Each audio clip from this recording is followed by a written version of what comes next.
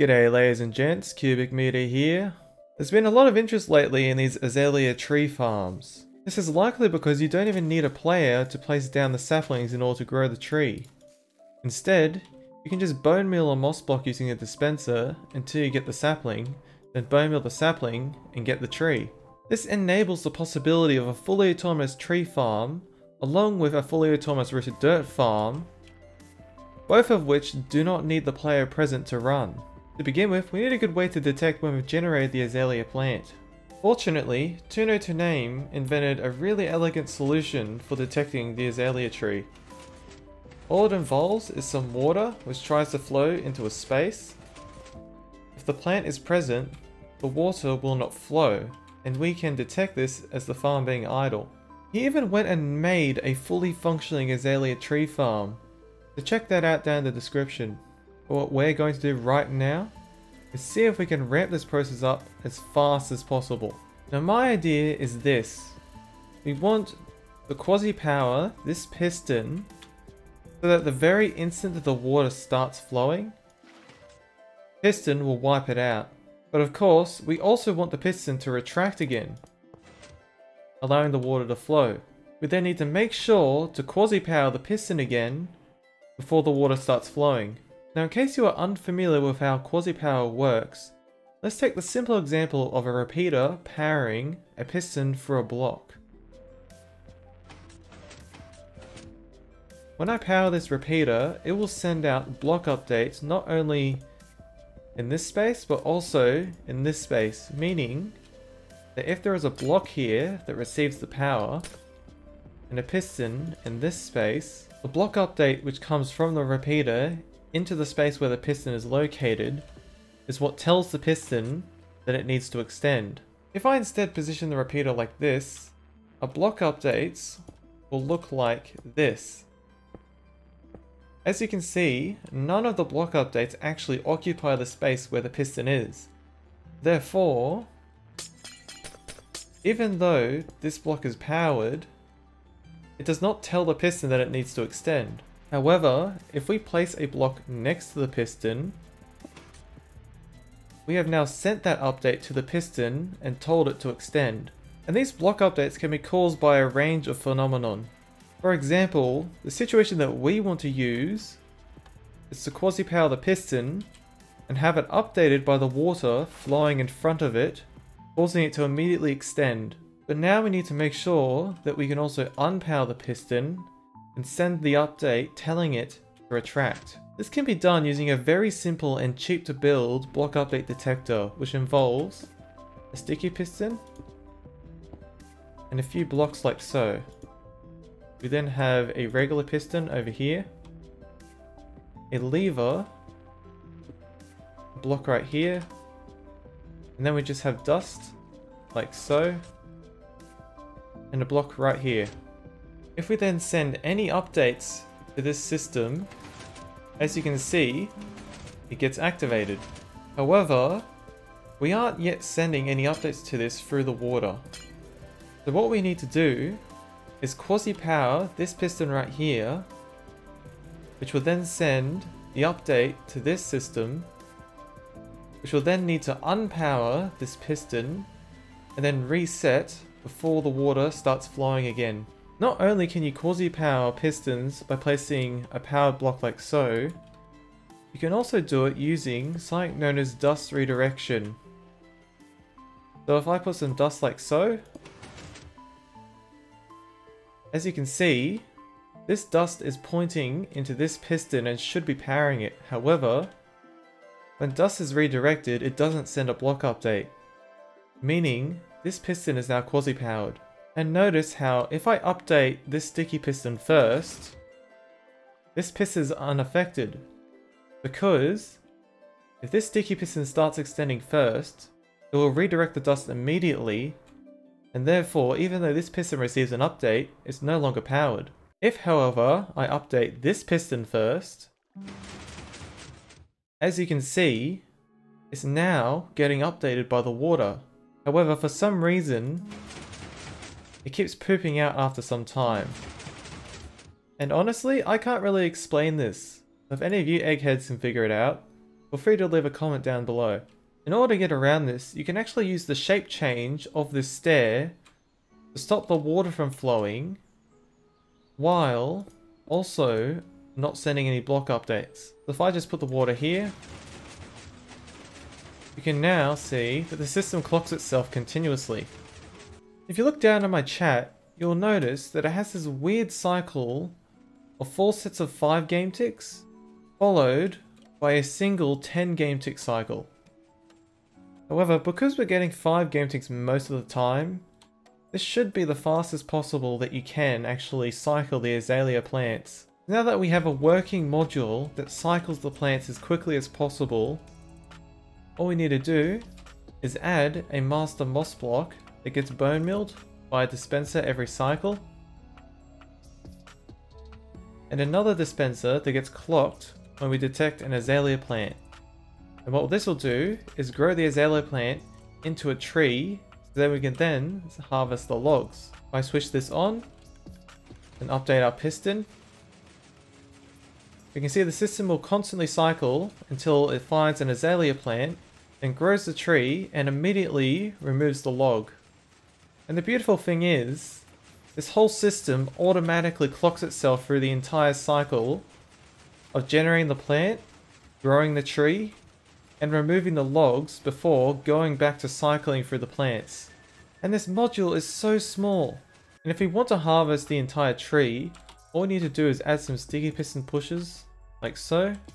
We need to make sure that we put logs in this space, because Azalea trees will check a 3x3 area centered on the Azalea plant for blocks.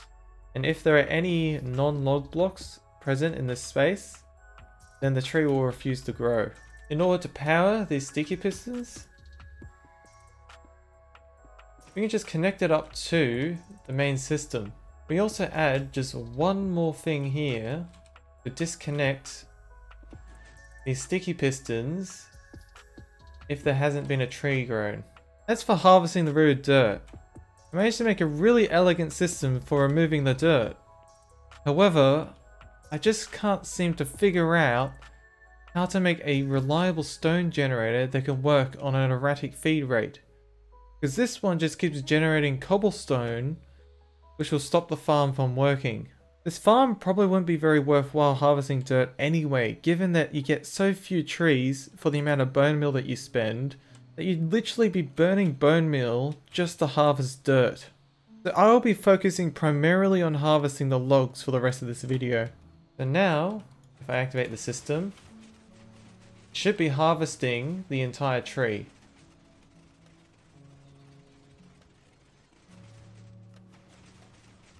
There we go.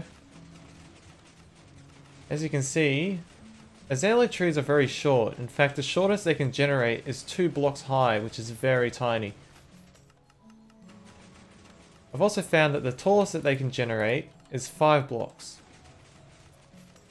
You can already tell this module is very fast at growing trees. But despite this, it just takes a very long time to find an Azalea plant. In fact, with every single attempt, there is an 11 in 96 chance that you even get an Azalea plant per moss block. In order to improve our chances, I managed to double up the farm with this dual core module. Thick warping the dual core module for 10 hours, we obtained about 3,600 oak logs per hour from about 1,000 tree growths per hour, which means we get about 3.5 logs per tree. This farm is also a thirst debugger, consuming about 13,776 bone meal per hour. And I swear that the stars have aligned here, as one of Elmanga's moss farm modules produces exactly 6,370 bone meal per hour.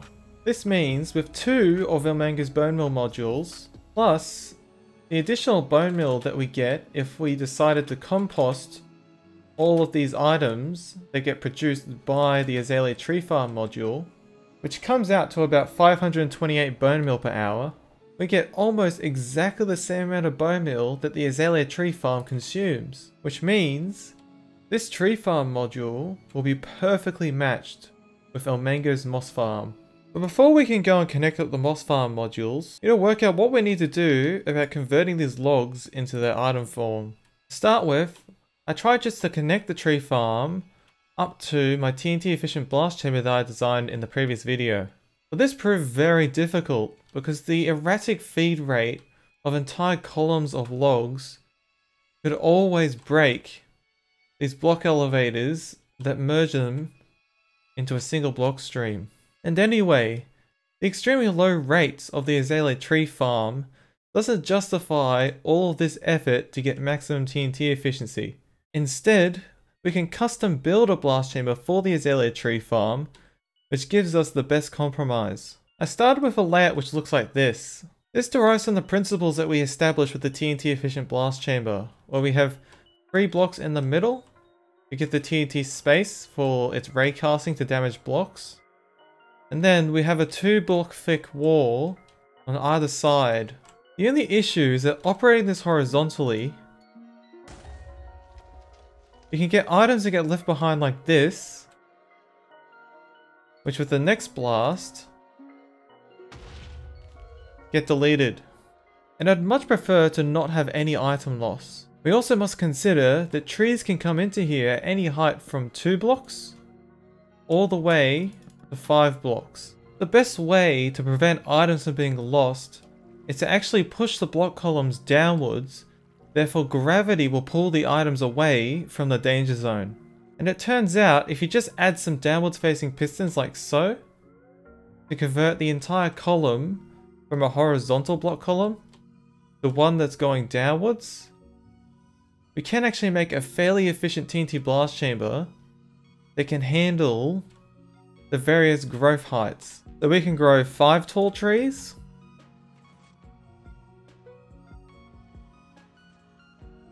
or 2 tall trees. And when we initiate the blast, as you can see, the items can't be left behind. An additional benefit that I realized is that we can also use these horizontal pushes as a buffer to ensure that we can actually move the entire block column at the very instant the TNT detonates. So if I just put the correct delay on all these repeaters, we can add in our simple entity-less TNT duper, like so, and watch the fireworks.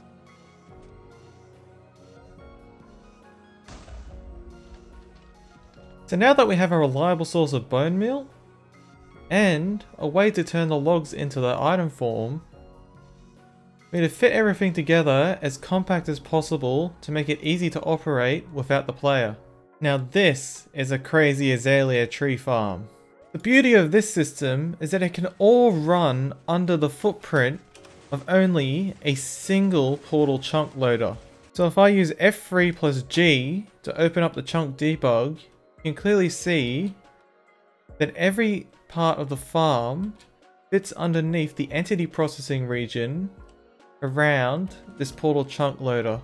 And we need not worry about redstone components being in these chunks outside the 3x3 entity processing area, because around that we have a 5x5 redstone processing area. This is also the reason why we have these blast shields here, in order to prevent item entities from falling outside of the entity processing chunks, where they'll sit there indefinitely and build up until the player decides to load the area and suddenly there's a billion entities built up in a chunk which wasn't entity processing.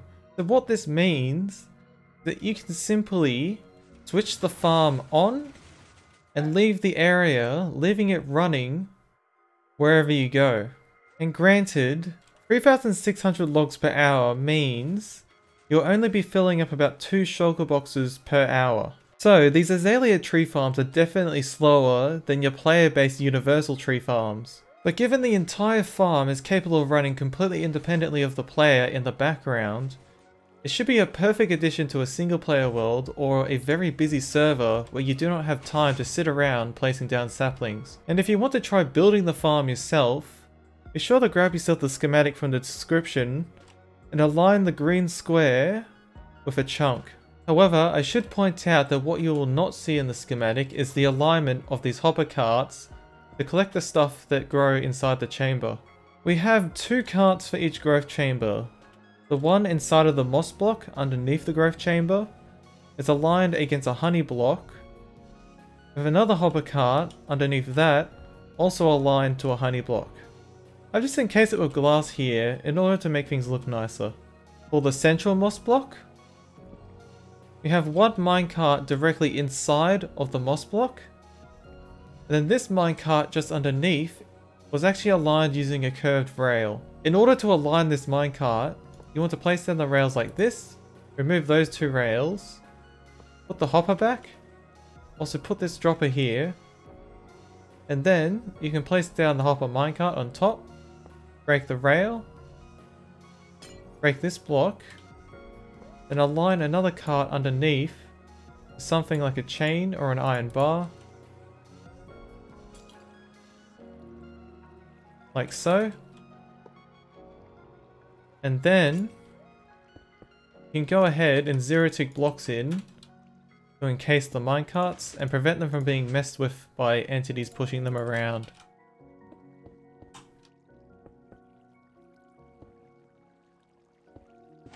There we go. Now our minecarts are nice and safe. And we can collect all the items that come out from these moss blocks. And that should be all she wrote for this crazy azalea tree farm. I hope you enjoyed going through the design process with me, and I will see you next time.